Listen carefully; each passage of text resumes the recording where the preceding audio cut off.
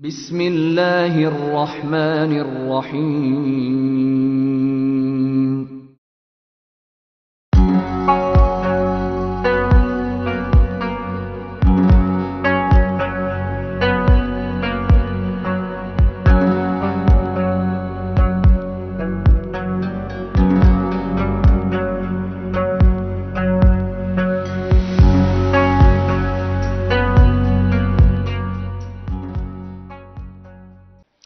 بسم الله الرحمن الرحيم الحمد لله رب العالمين والصلاة والسلام على أشرف الأنبياء وسيد المرسلين وعلى آله وأصحابه أجمعين وبعد. Dearest brothers and sisters, I pray you are all well. Inshallah, in today's episode, we are going to be speaking about a topic that is absolutely important. And that topic is, what are the benefits and dangers of social media? What are the benefits of using social media platforms? And also, what are the harms of using social media platform? Before we proceed, it's important that we mention that this may vary from person to person depending on their purpose of usage, why they have a social media account, what platform they are using and how they are using this platform. This will be very much dependent on the individual using the social media platform. But inshallah, we want to understand this from a religious perspective in light of the Quran and the Sunnah. We want to get a good understanding of the benefits of social media and the dangers of social media. And the reason I say, brothers and sisters, that this topic is absolutely fundamental, this topic is absolutely important. Social media has become inseparable from our lives. Social media has become inseparable from the lives of the vast majority of humanity. Approximately 58% of the overall population are actively using social media. Take a moment and digest that information. 58% of the global population are using social media platforms, whether it's Facebook, whether it's Instagram, whether it's Twitter, whether it's any other platform.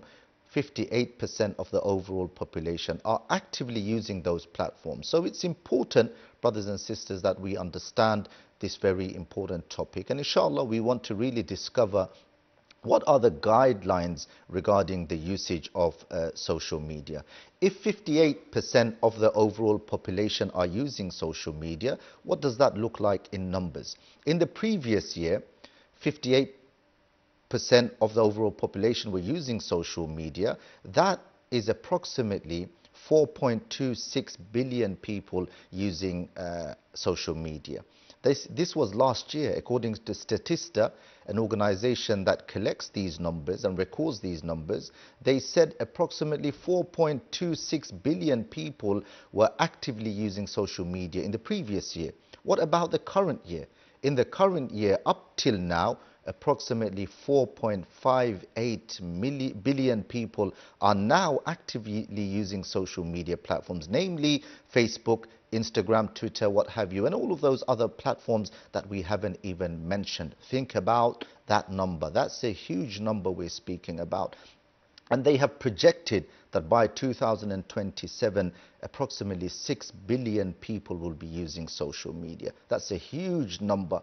It's important as a believing man, believing woman, that I really understand the guidelines regarding using social media platforms. You may ask the question, what does the Quran say regarding using Facebook?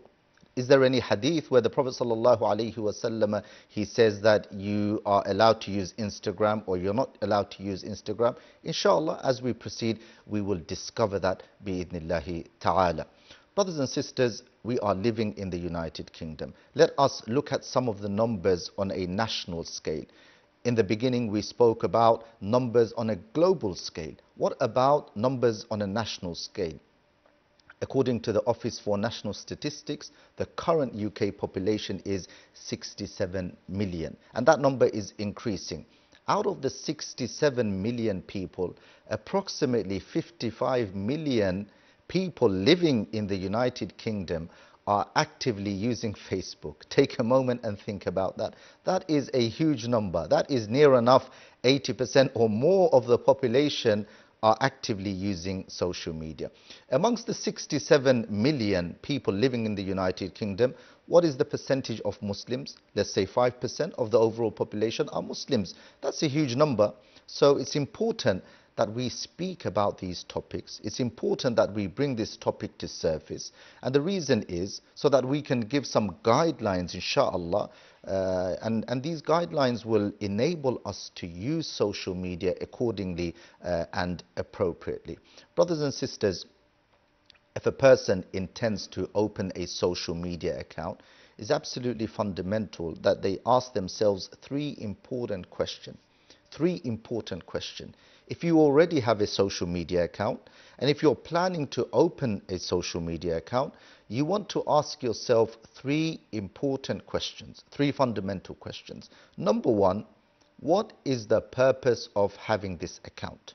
This is the most important question. Number two is, what am I trying to achieve through my social media platform? That is question number two. And number three is, will this platform be a benefit for me, or will it be a detriment? What is the manfa'a? What is the benefit?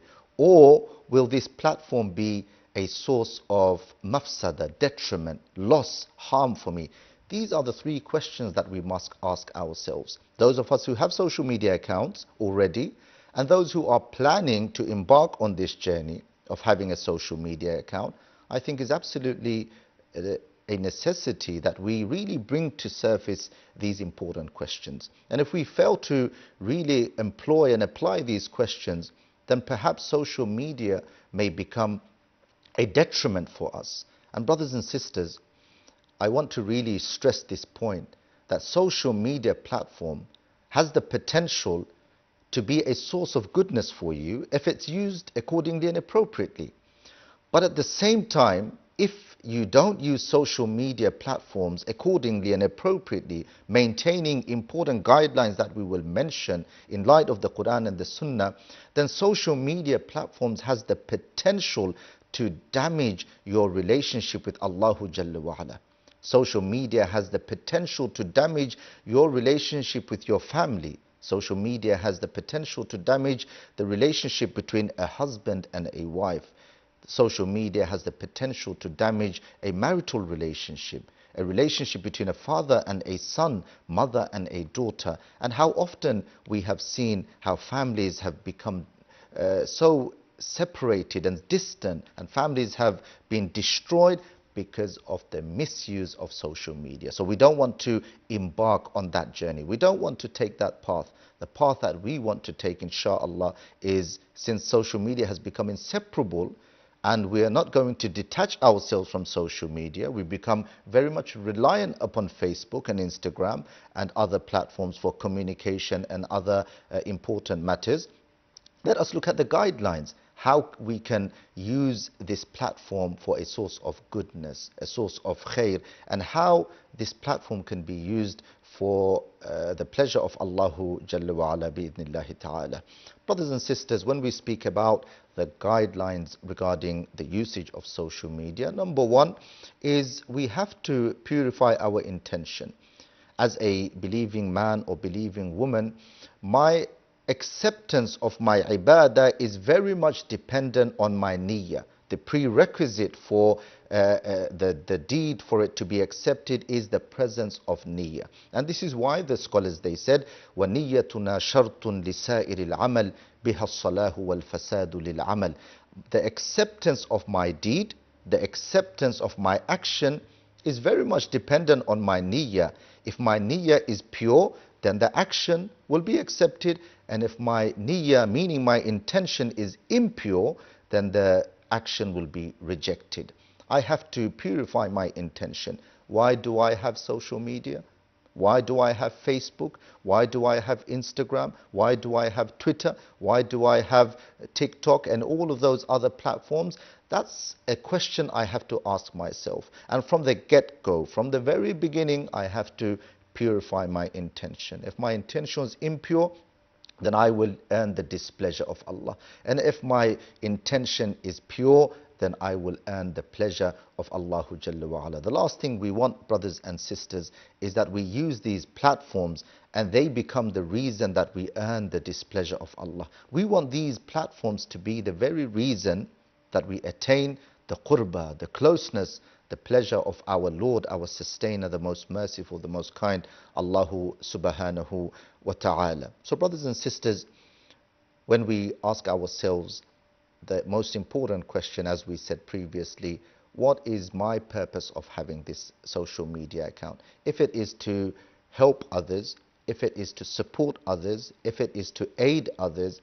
if it is to bring about goodness in our community, if it is to develop society, help society, if it is that we are using this platform because we are concerned about the welfare and well-being of ourselves and people in our community and society as a whole, then you are moving in the right direction. You are on a path that will enable you to use this platform as a source of goodness, bi'idhnillahi ta'ala.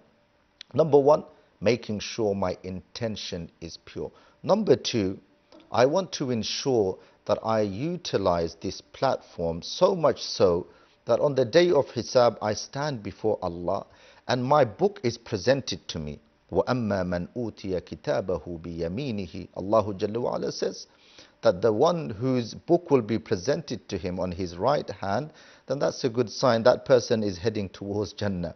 وَأَمَّا مَنْ أُوتِيَ كِتَابَهُ بِشِمَالِهِ And the one whose book will be presented to him on his left hand, then that person is not in a good position. That person is heading towards Jahannam. When we are presented with our books on the day of Hisab, and that book is open to us, اقرأ كتابك كفى بنفسك اليوم عليك حسيبا. Allah Jalla wa'ala says in Surah Al-Isra, which is also known as Surah Bani Israel, that we will be asked that today it is sufficient for you that you are aware and you know all of the good things that you have done in the life of this world, all of the bad things that you have done in the life of this world. The last thing we want is that we stand before Allah and the book is opened and all I see is Facebook, Instagram, Twitter, Facebook, Instagram, Twitter, that all I've done is I've spent hours and hours of my life, valuable time, precious time, wasted time that was not utilized properly, time that was not utilized effectively and efficiently. All of that time was wasted, was not utilized properly. Rather, it has become the reason that I am sent to Jahannam. We want to open our book, the book that's presented on our right hand, and we open the book and we see, mashallah, I used Facebook as a source of goodness. I used Instagram for the purpose of da'wah. I used Instagram to call people towards al-Islam, to tell people and inform them of the path of success, the hereafter, the everlasting life, what real success means. If you use that platform for a source of goodness for yourself and the hereafter, then surely social media platform can have a good impact on you. And of course, it carries great benefit.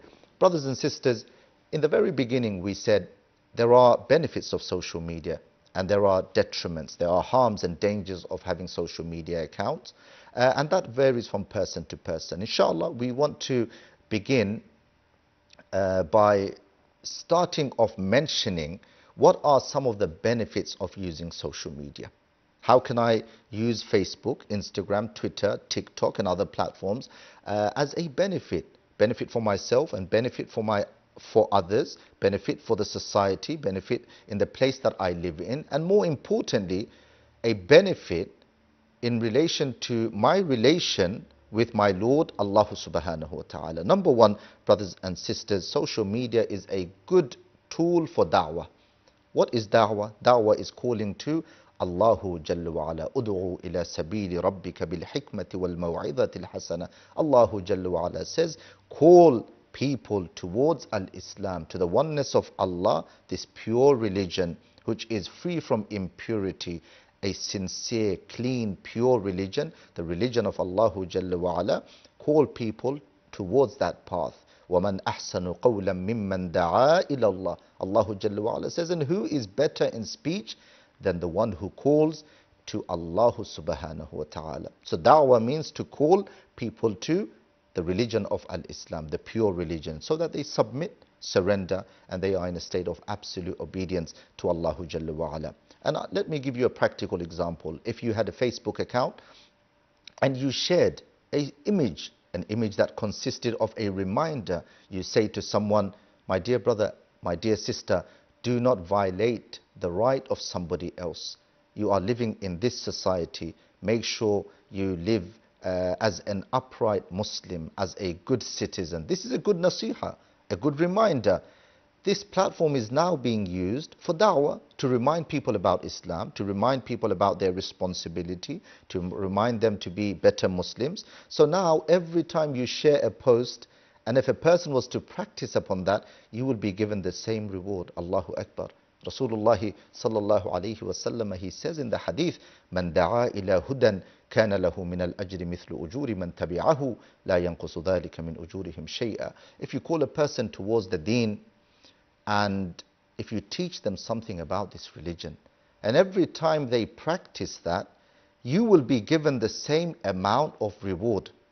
And that person may teach someone else. That person may teach their friends, colleagues, neighbors, peers, children. And that cycle just continues. But you, when you pass away from this dunya, you're in the life of barzakh, in the life of the grave, the waiting period until you're raised and you stand before Allah. Your account seems to be increasing. Why?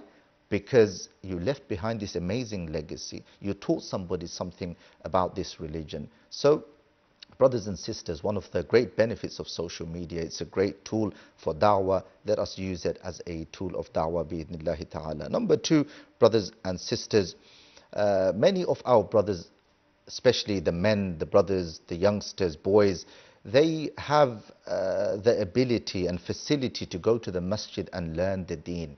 There are many durus taking place in different mosques, different institutes. Unfortunately, our sisters are deprived. They don't have much facility like the men. But alhamdulillah, now that we have social media platforms, there are many courses that can be done on social media platforms. If you go to YouTube, if you go to Facebook, Arabic language course, Tajweed course, Quran course, Islamic studies course, Islamic sciences course, Islamic theology. So much a person can study and learn through social media, online learning with a teacher on social media platforms. So it's a great tool for our sisters, especially our sisters who don't have the facility. There are many towns in the United Kingdom that don't have a big Muslim community. They don't have Islamic institutes close by, near to them. But now, alhamdulillah, we have social media.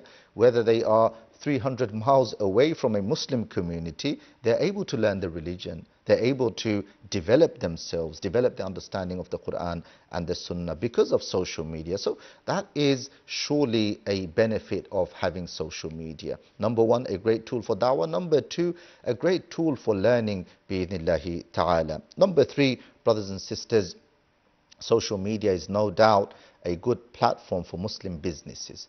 There are many businesses that are doing, mashallah, very well on social media. An example is a sister has her online shop selling abayas, selling scarves. We may have a brother who's selling thobes, he's selling other Islamic items on social media. And if you have a good network, mashallah, you'll be doing very, very well. You don't have to be based in a shop. You don't have to pay excessive amount of rent and all of the other costs. You may be working remotely from your house, selling all of these products. So there are numerous benefits, brothers and sisters, and we can go on regarding the benefits of using social media. But it's very important we understand and we really assess and ask ourselves this question. If the loss is greater than the benefit, then surely this is not a platform that I should be on.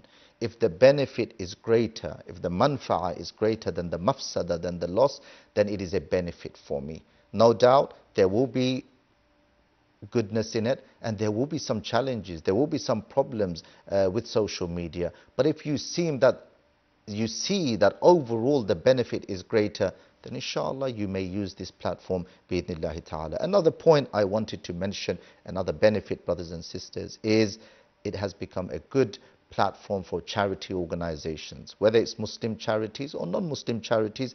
Any charity organization that is doing good work, helping the poor and the needy, helping the less fortunate, surely it's a good platform for them to reach out to many people. The work that the charity organizations are doing, they're able to showcase and demonstrate the work that they are doing on social media platforms. So charity organizations are using this platform to really reach out to people, and it has become a platform of benefit. Brothers and sisters, we spoke about the benefits of social media. Now let's move on to the detriment of social media. Number one, addiction. People spending tons and tons of time on social media, approximately 2.67 hours average a person's on Facebook, and this has increased. This is an average amount of time that is used. It's consuming a lot of time. So be careful, don't spend too much time. Number two, illicit images, illicit pictures. So we don't want that. We don't want to take that route. We want to avoid watching or seeing anything illicit, explicit, that which is haram.